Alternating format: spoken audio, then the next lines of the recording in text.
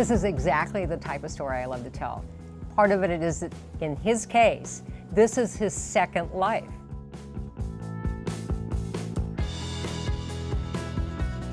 Dan, I've been following your work for years. Tell me about this. How did you get started in blowing glass? Okay, well, this was a really unusual route to becoming a glass artist. Back in the 80s, I had a limousine service. During one of my limousine runs, somebody had given me a book of gold leaf against what they owed me for a limousine run. I started playing with the gold leaf, and what if we took the gold scraps from the cleaning dish and put it in a little glass dome and made like a little gold leaf snow dome out of it? You mean like something like this? Something very much like that. Okay. By 1993, we were selling in 5,000 stores, producing 50,000 pieces a year. We had turned into a small factory with 3 furnace stations, 5 people I had trained into blowing glass, and if somebody had told me I would be a glass artist, I would have laughed at them. And now you are. And now I am.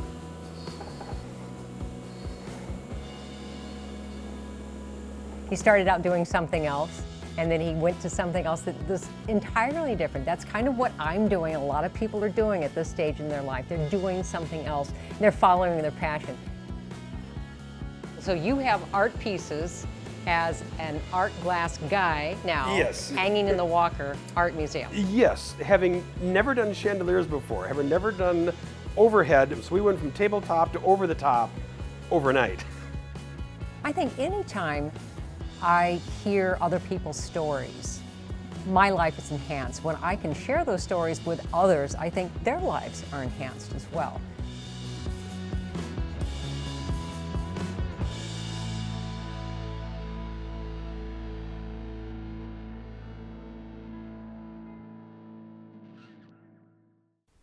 Well, welcome to What's Next Live.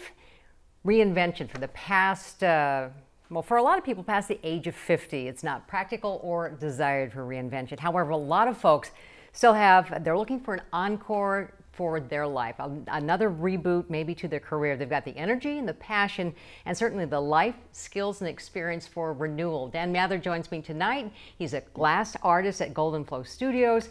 And thank you for giving us a little bit of an update on what you're doing now. We had that video of what you were doing. Wonderful, yes. And, thanks for having me back. Yeah, this is very exciting. So now you've gone upward and onward. We have. So when we last were talking, it was focused on the GoldenFlow, which we had been doing for many years, which was a complete change of career course in itself. And from there, we always had done some pendant lights. Most glass artists will blow pendant lights here and there. And with the flood of Chinese pendant lights coming, every Lowe's and Home Depot has them now, we completely stopped, and it occurred to me that there's still a demand for lighting. And I thought, well, I'm going to actually break into scientific glass and take advantage of my colors, and we have so many epoxies we use with the GoldenFlow. I thought, I'm just going to see what happens. And so we started making some lights, and it started becoming popular. So we're doing more lights, and at about the same time here, we had the big break was, of course, when the Walker Art Center approached us. And we had just been doing some of the pendant lights and smaller lights, and they needed, of course, these monstrous grand chandeliers. And when I wanted to know, well, why me as the tabletop and little lights? Because we had a reputation for doing such high production work for handmade work. And so, as they said to me, we want somebody who wouldn't glaze over the thought of doing 2,000 or 3,000 pieces to make these chandeliers. So after the Walker, we kind of made the leap into doing large chandelier work. We had done, a hedge fund in Boston. We did a hospital up north in Perham, Minnesota. We had done some of this, but it didn't quite break through into the residential lighting side of it until suddenly 2 years ago. And we have a picture of you at a residential installation out in San Francisco, and it's fantastic because it's like a 2-story glass entryway from outside, but then your piece is then inside. It's just stunning. Thank you, thank you. That was based on the Walker Art Center chandeliers. In fact, that was why they commissioned me, was they were familiar with the Walker Art Center and wanted something residential scale, which they put into their home there. And that's still about 30 inches by 12 feet of hang. So it's a good size for a home. But there's so many modern homes, so many 2-story homes, so many vaulted ceiling homes that normal fixture looks lost in the airspace. You also have some commercial product at Washburn Lofts. And that looks a lot different from the other one. Yes, that was actually the first vertical chandelier, I guess I'll say, that I made. They had this large space between two massive concrete pillars, and they wanted something that was going to follow this huge table that was underneath it. So we did the same glass chunk concept, and brought in some amber pieces. We have some giant glass amber pieces in there. Beautiful. And that became the first horizontal orientation instead of the long flowing vertical one. And for then people who are familiar now with visiting Calhoun Square, that is such a fun looking piece, because is it constantly changing colors? Yes, that was in its basic program. We call it the Aurora Borealis, and we have it set to keep washing through the yellows and greens and blues and oranges and reds, and it goes into a constant cycle.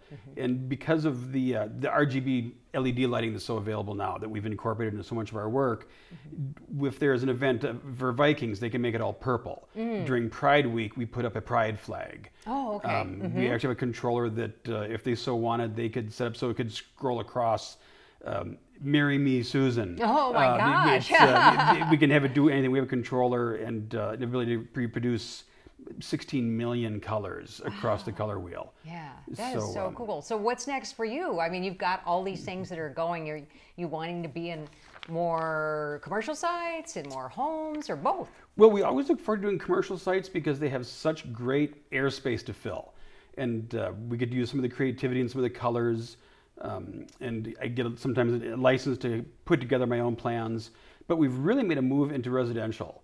And I think part of it is because so much lighting is just stock lighting. And so many people have beautiful custom homes, they'll do custom furniture, they get their artwork on the walls, and then they get lighting that comes off the shelf, and it doesn't quite match at all. So when they come to me, it's specifically, here's the airspace we have, and here's the color palette we're working with, and they suddenly find out, oh, and they can actually come down to the shop, North of King Building, and work with me on picking out colors we weave into it, the actual type of cord they use, or maybe we're going to use metal tubing over the wire, and this is the size spread, and this is the different shades and tones of glass. I can get my glass chunks in, a dozen different colors. I can get 4 different clear varieties, and each one suits a little different purpose, and the people find out that they're a part of the process now. They're not just ordering something and giving me a stock number. They're really saying, okay, I like the blue of this glass and a little bit of the green of this glass, and I want a little bit of a sand added to the clear of the pendant lights. And, and we just develop it so it really fits. It's one of a kind for their home. And that seems to have been a market niche that doesn't exist much. There's not a lot of custom light creators out there. Yeah. So tell people at home where they can visit you and watch you in your studios. Oh, wonderful. Well, our studio is in the North of King Building. It's 1500 Jackson Street over in Northeast. We're kind of the central building of the Arts District in Northeast now. I'm in the shop 10 a.m. to 6 p.m. Monday through Friday. The shop's open every Saturday noon till 5.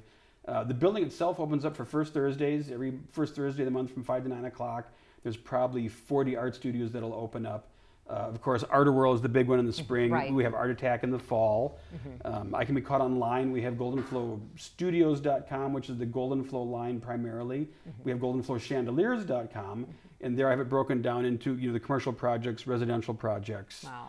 Got a lot going on. It's been a fun addition to just doing the tabletop glass that dominated for so many years. Yeah, so let people know again, it's the GoldenFlowStudios.com, right? We have that underneath on our screen here, and all kinds of things going on. Thank you so much for joining us and giving us an update on what you're doing. It's been fun to follow, and it'll be fun to have you back maybe in a year to find out what's the next thing you're doing. There we go. But thank you very much. All right, thank you. And thank you for joining us at home. Until next time.